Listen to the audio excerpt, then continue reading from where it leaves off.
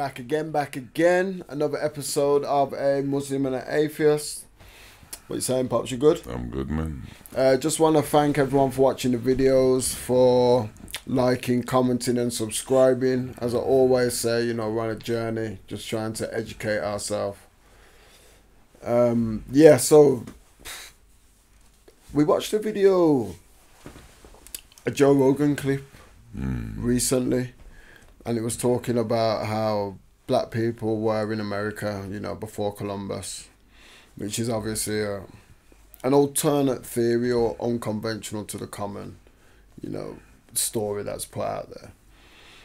And we're talking, said something about Mansa Musa, who, if you don't know, was meant to have been the richest person to ever have lived. Ever. So if you think this was... I'm not sure how long ago was this. How long ago was this, Dad? 11th century. 11th century. And they still think that he was the richest person ever. You have to imagine the wealth. And this was an African empire.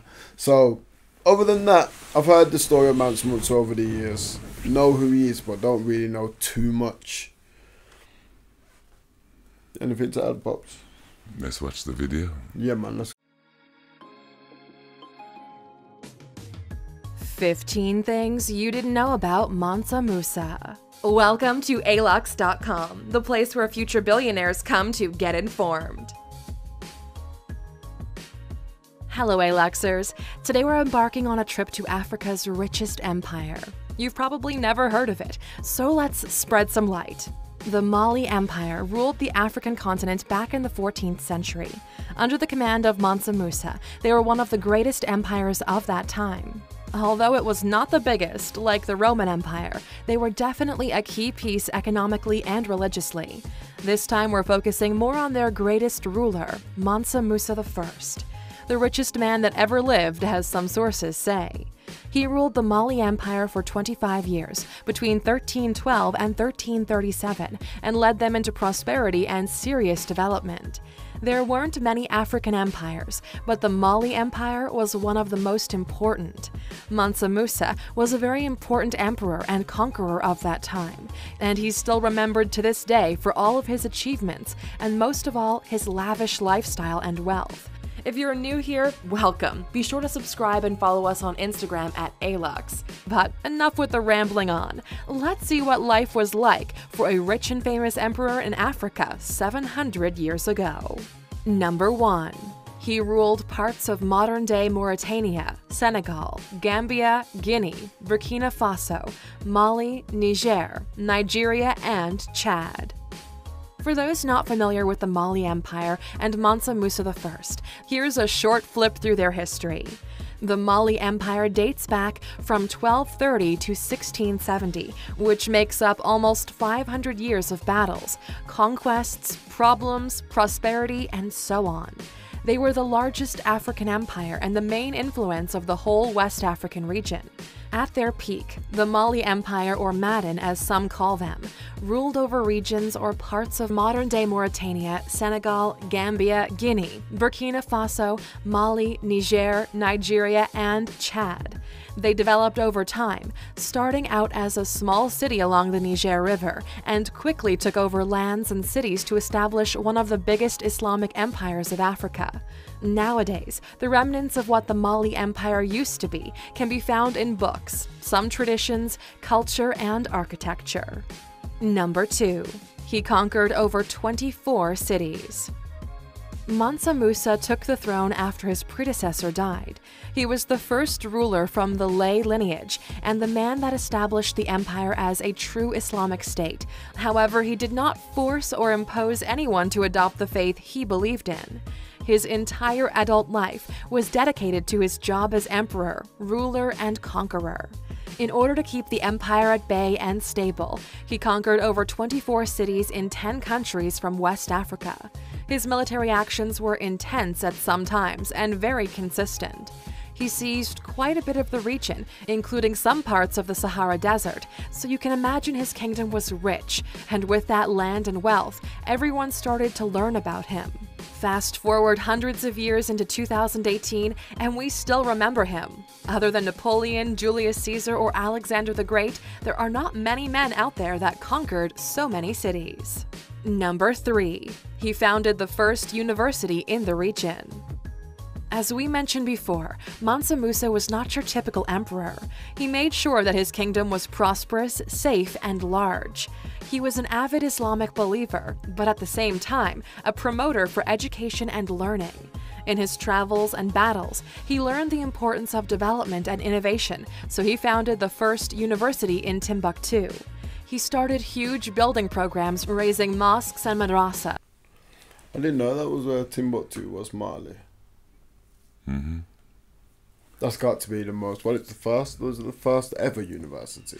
One of the, definitely the first ever universities. This is the bit she said, made it sound like it was common practice. There were universities everywhere. People used to go there from all over the world, and of course, Timbuktu. Of course. That's why we know about Timbuktu, but no one knows about Timbuktu. They just know the name. Yeah, that's what I'm saying. But yeah. Cordova was the other university. This is where the era of enlightenment for Europe came from. It was a beast, to be fair. 24 cities. His region was huge as well. Well, you know, somewhere in there she said he became the first Muslim ruler for Mali, right? You heard that? Okay. And then he didn't force anybody to convert to Islam. Yeah. Now, if he was the head of an army, then he would follow Islamic guidance about warfare. So he would have to announce the war and declare and do certain things as per the Muslim tradition. So I don't think he was rampaging through Africa and stuff, you know. It wasn't war on that basis. They would only fight war where they had to fight war, but there were conditions and there were the way that Muslims, you know, do warfare from today's concept of warfare is different. Okay. Educational institutions in Arab that climaxed with the building of the university at Sankor, where they brought in jurists, astronomers, and mathematicians, as well as Islamic professors. The university became a center of learning and arts, with Muslim students coming from around Africa and the Middle East. They had the largest collection of books in Africa since the Library of Alexandria burned, with over 1 million manuscripts and the capacity of housing 25,000 students. Number 4. His empire was the largest gold producer in the world. With great knowledge and power comes great fortune. The Mali Empire had a huge advantage of residing along the Niger River and the Niger Delta. Every successful empire started out with a good river, because water means life, food, and trade. That's exactly what they did to prosper. They traded salt and gold to others while growing crops and sustaining life. By the time he became the Emperor of Mali and began conquering more and more territories, more and more people had already heard about him and his kingdom. With a good location and opening up to the Atlantic Ocean, they managed to turn Mali into one of the biggest trading regions in the world. They were selling gold and salt at a time where Europe was struggling to obtain and hold both of them. Opportunity surely was their best weapon. Number 5. He became the... Say where the gold came from. Did it say along by the river? Well, it said, you know, they started by the river, but I didn't hear where the gold mines were or nothing. That's what I was expecting to say. Well, there were 2 major gold mines here. That didn't explain where the gold came from. It just said they were selling salt and gold. Yeah. So the assumption is that they actually earned their money through trade. And not from gold mines. And they became super, super rich. So he's the richest man ever from trade. Isn't it? No gold mines. Interesting concept, don't you think? Yeah, you usually hear that it is that Mali just had enough gold in it. So what There's was the nothing about European trade, conquest really. of Africa, or wasn't it for riches and gold What, and stuff? what I was gonna say? Watch the talks about like the gold, but does Mali have gold today? Are there still gold mines like active in Mali now? Or has it been like stripped? I think Mali's kind of in a state of change, shall we say, at the moment. A lot of, like I say, there's a lot of strange things that happen in Africa. Like me say, it's a normal thing. Then all of a sudden, Boko Haram or some particular group manifest who, they're not even in that country until then. So strange things happen. And then, the colonialists like the French, if them want to do something, them tend to be very bitter and draw them army and concrete the waterworks and the terrible things to get them way with these people. So who knows what's there? They've been plundering since then, from then till now. Who knows what's left? But is it a rich country though, Mali, or not? No, I don't know. It's because we know like Nigeria's a rich country, isn't it? If you're saying like, if we're gonna talk about like, I think. Well, Nigeria used to be a part of Mali, innit? Him used to rule. The Mali Empire went right round West Africa and up to Chad. That's Chad is by Sudan. Yeah. He became the richest man to ever live, with a net worth of over $400 billion. Trading with gold and owning so much land made Mansa Musa the richest emperor of the Mali Empire and the richest man that ever lived. His wealth is estimated to have been around $400 billion, which is 4 times the net worth of Jeff Bezos, the richest man today. Some people consider him the richest man in the world because most sources from that time ranked him that way. We'll never precisely know if he was really that rich or not. It's kind of impossible. But keeping in mind all the achievement we listed so far, it doesn't seem that far-fetched. I mean, just wait until you hear about the extravagant things he did and how he traveled, and you be the judge of his fortune. Number 6. Like all big people in history, he had some haters too. When you're famous and loved by many people, you're bound to have a couple of haters as well. You can't possibly please everyone, and that's when the problems begin. Mansa Musa was well known in his kingdom and throughout Africa. He was rich, fierce, powerful, and a luxury lover. He always traveled in style, wearing the finest and most expensive clothing. In his pilgrimage to Mecca, he stayed in Egypt where he spent a lot of money and caused some serious damage. Besides that, he almost feuded with the Sultan al-Nasir because Mansa Musa was too critical of him. Nothing bad happened between them, but they were both close to bursting. Keep in mind that diplomacy and religion never play nicely together. Number 7. His massive fortune was dismantled after 2 generations. When you have as much money as Mansa Musa had, over $400 billion, it seems impossible to spend it all. No matter how much you build and travel, there are still billions to spend, and if you invest that money, like most rich people do, the net worth is bound to grow year after year. However, unfortunately for Mansa Musa's descendants, the fortune was somehow dismantled in less than 100 years. The 2 generations that followed him weren't able to control their spending, the wars and invasions that followed, so it all went downhill. After his pilgrimage, it's no surprise that everyone came upon them to get their hands on the gold, especially Europeans, which were facing harsh famine and poverty at the time. Number 8. The date of his death is... Can you imagine that though? 2 generations after you got 400 billion. And it only took 2 generations. To do what? To be spent. Who said he spent it? Well, actually, no, sorry. Some of it got stolen. But dismantled anyway.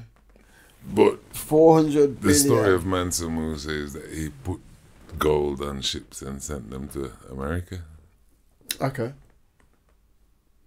So you know, and the way she Did he said live? caused, Did he live in America at all, or was he just sending? I don't know that, but this is what, when they send people to the Americas, it was ships, how many, 200 ships with gold, just laden, stacked with gold. So this is what they said, a lot of the artifacts the gold found for Inca gold was actually African gold. Okay, yeah. And stuff like that, which confounded them at the time because they were looking for mines, but the gold wasn't from there, it was brought across. Yeah, go on. Still unknown. Mansa Musa was the 10th ruling sultan of the Mali Empire. He was a beloved emperor and one of the most important figures in the history of the continent. A dedicated Muslim, he brought in many Arab storytellers and historians to have their story written for prosperity and generations to come. The biggest problem with this was that his death date is now on. So he's a dedicated Muslim, all these good things, and what did he spend his gold on? Lavish things. He gave away so much money, is how the story goes for Egypt. Yeah. He gave away so much gold that it crashed the thing. He went to Hajj. Everybody's supposed to be focusing on, and there was rushing to get the gold from him. To get the gold, yeah. You understand? So yeah, he caused damage to the natural order because he was so generous beyond any normal man. But was he being generous just like being a good Muslim? Was he generous? It says he was a good Muslim. So his people weren't poor. He just gave gold. His horse is dripping. It was just dripping in gold, innit? Which is why the Europeans from that Hajj. Oh, that was it. The new then. That was it. So they put him on a map. And that was like the center of the world. It's a bit like when, you know, Frank White in American Gangster goes to the boxing with the coat. Fur coat. Yeah, it's yeah, like, yeah. Chi-ching. Absolutely. Like, and that's a good analogy. Now unknown, or at least debatable. There's a gap period between 1325 and 1337 in which historians can't tell when he actually died. Some say it was right after his pilgrimage. Some say it was after his son took the throne. Multiple sources means multiple theories. Number 9.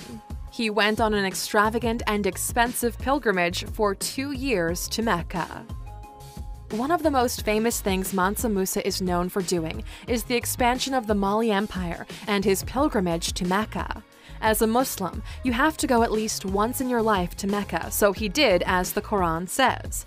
His pilgrimage to Mecca took 2 years because they didn't have modern means of transportation to get there, 4,000 miles away from home. He took 1,000 attendants, 100 camels loaded with gold, plenty of the emperor's own personal musicians, and 500 slaves bearing gold staffs. His epic pilgrimage was done in style and suited for an emperor, of course. It simply would not have been royal enough to take a modest carriage to Mecca. This shows again just how rich he actually was. Number 10. He built the unique mosque of Djinguereber, which still stands today. One of the landmarks that still stands today as proof of his existence is the unique mosque of Djinguereber, which was completed in 1327, the ancient Mali city close to the Niger River. The whole construction took over 2 years to finalize, and approximately... What do you think? You know, when we talk about structures like that and then being built in that time, how was it done? Do we feel the same way about that as we do the pyramids? in just in general?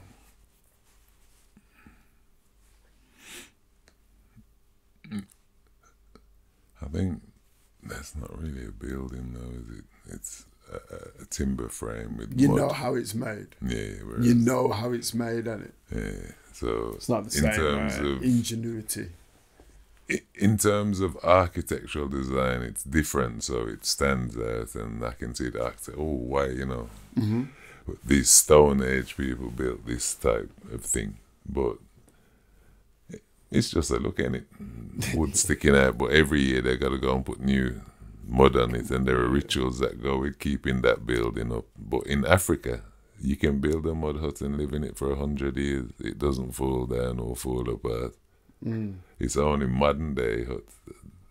They use cement and sand. Yeah. They used to use straw. They have different systems. So that was just them systems being utilized to the finest.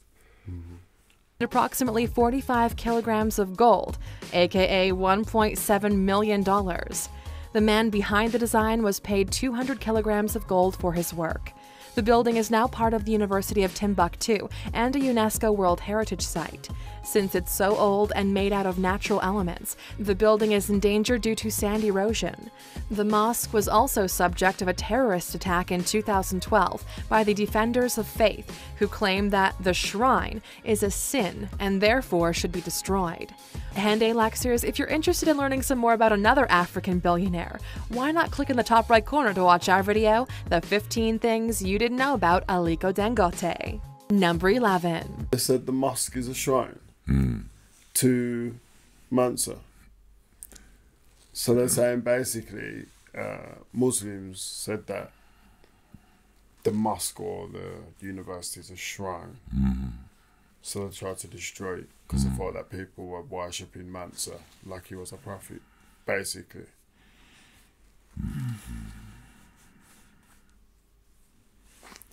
That's interesting. I'm going to say, That's interesting. you know, strange things happen in these countries that are not consistent with the people. But when, as a, you know, like me say, the natural system of Africa, I think, is to create people and them leave Africa and go abroad. Okay. So when they become indoctrinated with other stupidness, they bring it home. And, you know, terrorism in Africa is not an African concept. You know, there's lots of things in Africa which is not African and sponsored externally. What do you mean though? Because surely terrorism is just two tribes going to war could be considered terrorism. But two tribes don't just go to war. Yeah, obviously there's going to be some factor why they go. Right, Them and things there's happen, lots innit? It of could be structures in place that have been there for hundreds of years to mitigate that them don't just go to war. Them That's will what I'm saying, have- that war, no, the concept of war definitely has existed in African history. Before Tell religion. I would me bet then, before which religion. nations were conquered by Africa? What do you mean, which nations? The concept of war existed there a long time, so which nations have But been conquered? I'm saying, I'm not talking about nations, I'm talking about when people just had tribes, there was no nations. I'm talking about from man. I think war has been around since man has been around. I think if you've had two groups of people, I feel like there's going to have been some conflict somewhere, especially when they could communicate. Maybe when they couldn't talk to each other, might not have happened, but as soon as communication happened, there must have been conflict. Why? I don't know. I just think that's human nature. I feel like human nature is to... I'm going to go with the opposite call on kinda that. like- It's definitely not human nature, You know what I mean? you know. You don't think survival being like a... I wouldn't say predator because I'm not killing people, but our survival instinct, it's like groups, it's naturally like... Our survival instincts seek group, and destroy. No. We used to live in villages and communities that sought to do things together to survive. Now we live in cities with blocks and individual and capitalist thinking. You know, lots of people come from small villages. They weren't rich, but they were happy and brought up well. And Sadio I don't Mane, think it's anything to do with Sadio money. Mane, may I go give as an example? Go on. You understand? My perfect example of someone who grew up disadvantaged but with a gift and the will to pursue it. Well, instinct. And like me say, on arriving where he was journeying to, you know, he may change over time, but the upbringing in him, shine is like a light, and everybody loves Sadio Mane. Yeah. But that's not one person. I'm talking about like when there's groups, and so if you've got like one person can shine it, and I get that Mane's brilliant, and I think that's like individual. But I think when you've got groups of people, then there becomes conflict with other groups of people. I think whether that's over resources, whether it's over shelter, women, resources basically. Everything's a resource in them things. So, yeah, you're right. Maybe that's just my way of thinking, but I would naturally think, and I'm not saying that people are just warring and killing each other, but it's the same as today, isn't it? Like, you could have two groups of people who are perfectly fine. One person from that group can just slide someone in that group without everyone even knowing. Then there's conflicts. So that's naturally what it is. I think terrorism's obviously a bit different. I don't know. Again, I gotta stop you there. Let's say you have two groups of people, and then for whatever reason, someone injures someone in the other group. But I don't think the two groups just run at each other straight after that. There tends to be a moment of either someone hyping it up and creating the scenario. Yeah, I'm not saying like people are savages and they're just running out chopping people down because that happens. But so these things escalate, innit? And things can escalate quickly. Where there are no structures to prevent it escalating. But if you have an organised society where that isn't the norm, then it doesn't escalate like that. It goes to the elders and it goes to this. And you understand? They had a structure. Each village, the Akalus, the chiefs. These weren't just names. They were structures like, police and this and that in this society. So society had structure. It just wasn't this society. And this society presented as though there was nothing there. It was just void of any... That's not the same thing. I don't think saying it was void of structure. I do think there was structure, but I also think that's why there was order. But no, because that's not necessarily, the two things don't necessarily go hand in hand. Like, because the problem in your equation or stories, people break structure. You get people who bend, break, coerce, get other people to do stuff, and that does happen a lot. You get them, like, no matter how well structured society is, you're always going to have outliers. Always. You can't get rid of them. So I'm saying, even back then when there was structure, there still would have been war. I think there still would have been war. Let's move on. I'm just saying it. 2018 for African people might be the fact that Mansa Musa's life could be turned into a movie. The famous Ryan Coogler and Michael B. Jordan are joining forces to bring the life and story of Mansa Musa I to the screen. It's a contribution to the Black community and a tribute to the great emperor and the richest man in the world.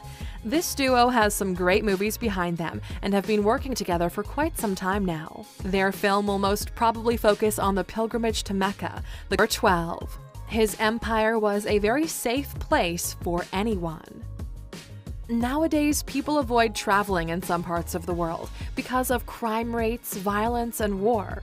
Here we are in 2018 and we still can't enjoy all the marvelous places, cultures, and regions of the world because it's simply not safe. Back in the 14th century, things weren't so different either, except for the Mali Empire. Ibn Battuta, a renowned Moroccan traveler-writer who traveled extensively through Asia, Africa, and the Middle East, was highly impressed by the peace and security he experienced during his visit in Mali because it was a very safe territory.